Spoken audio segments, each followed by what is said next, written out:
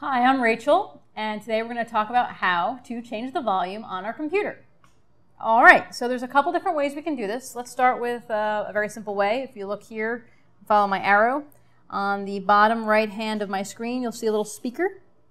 We'll click on that, and you'll see this little knob here, and it goes all the way down to 0, and it goes all the way up to 100, and you can even hear a little bit of a ding, and the dings get softer and softer as I bring it down, until you can't even hear them.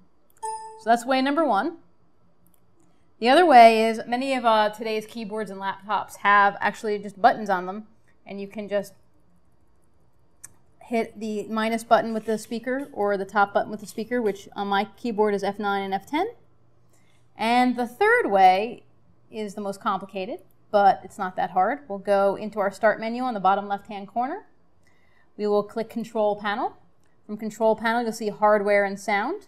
We'll click on that. You'll see a little speaker. Next to it says Sound.